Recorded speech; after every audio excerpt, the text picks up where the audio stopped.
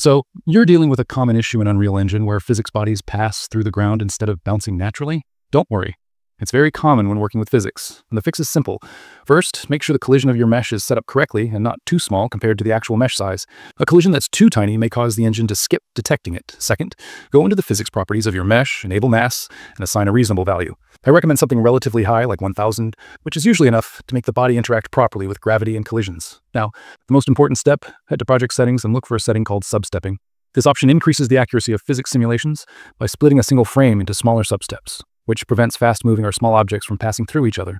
By default, substepping is set to acceptable values, but if you notice the issue persists, increase it. Personally, I prefer setting it to 8, which strikes a great balance between performance and accuracy.